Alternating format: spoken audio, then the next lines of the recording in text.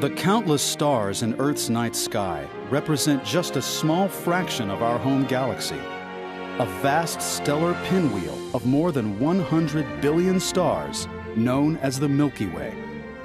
When viewed from a distance, our galaxy appears immense, a teeming mass of tiny, glittering points of light, gas, and dust. Every morning, the closest star in our galaxy rises majestically above the horizon of our own planet, the Sun. Located just 93 million miles from Earth, our Sun is a 1.4 million kilometer ball of exploding gas, blasting out massive amounts of radiation at all wavelengths. This radiation, as well as radiation from other stars and from interstellar space, bombards our planet constantly.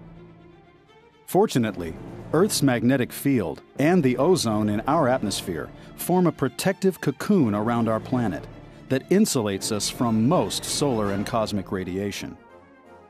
Even with the protection of our atmosphere and magnetosphere, the effect of radiation on our bodies is apparent to anyone who has spent too much time outdoors. But what happens to our bodies when we leave the surface of Earth to travel in space or visit the International Space Station?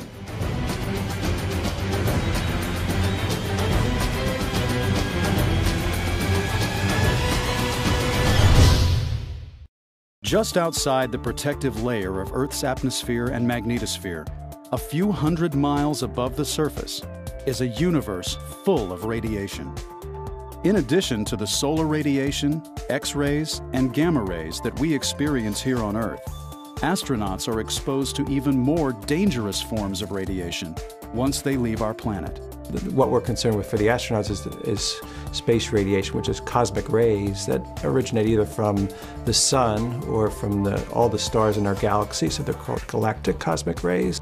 Galactic cosmic rays are bare atomic nuclei, some as heavy as iron atoms, accelerated to nearly the speed of light as they hurtle through interstellar space.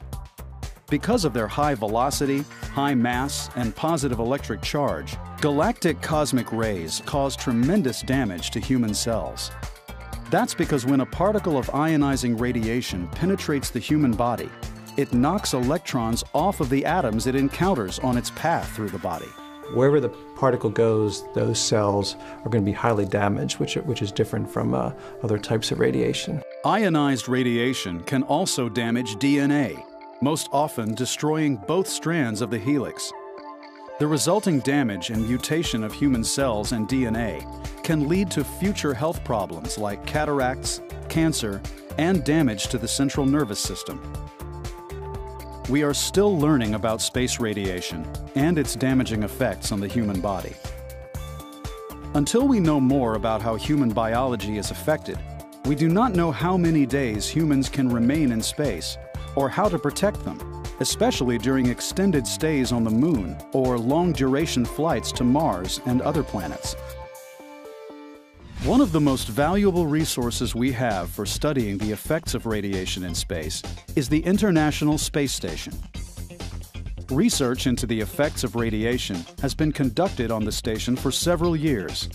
Some of the experiments that have been performed include studies on how radiation affects cells and tissue, medicines, and food.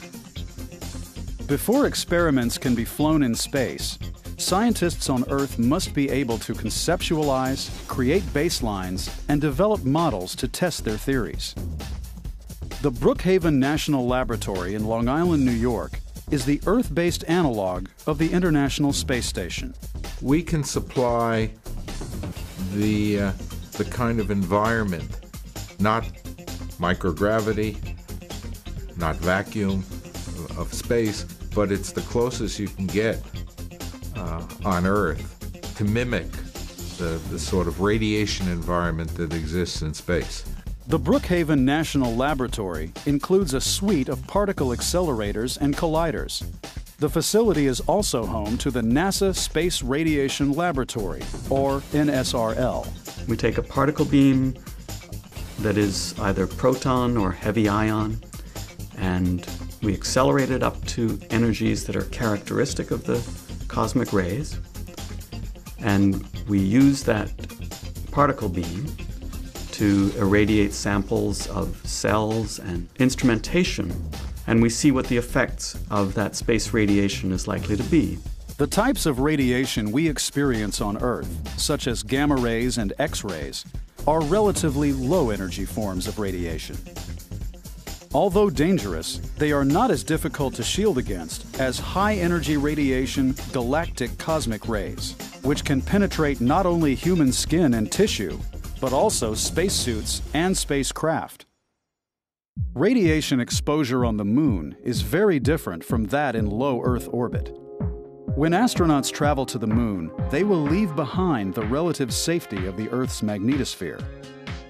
Astronauts on the lunar surface face even greater risks from the effects of galactic cosmic rays and solar particle events. On the Moon, you have no protection of the magnetic field, and you also have a very short warning, maybe just a few hours warning, so that the solar particle events become the major concern for the astronauts. Scientists and engineers can partially shield astronauts from low to medium levels of radiation while they are inside vehicles and habitats on the lunar surface.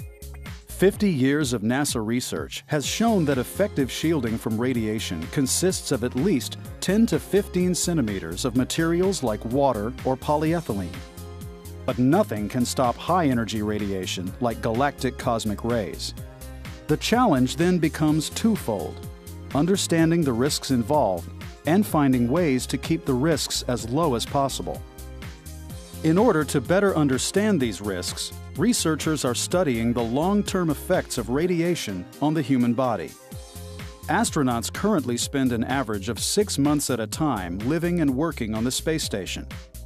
To minimize radiation exposure, engineers and scientists have developed new types of shielding in the most frequently used locations.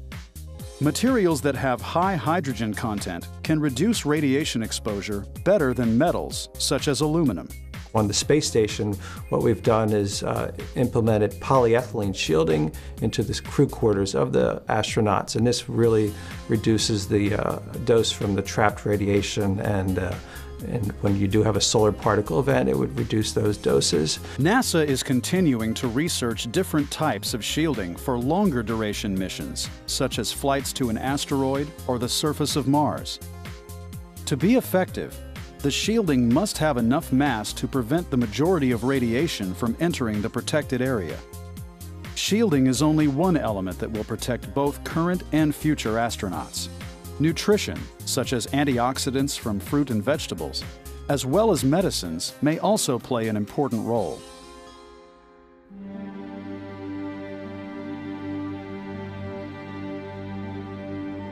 In order to protect astronauts and future space explorers, we must continue to learn more about the effects of space radiation on the human body. Understanding space radiation will not only help us protect the crew on the space station, but also those first humans that will take the next steps in the continued exploration of our solar system.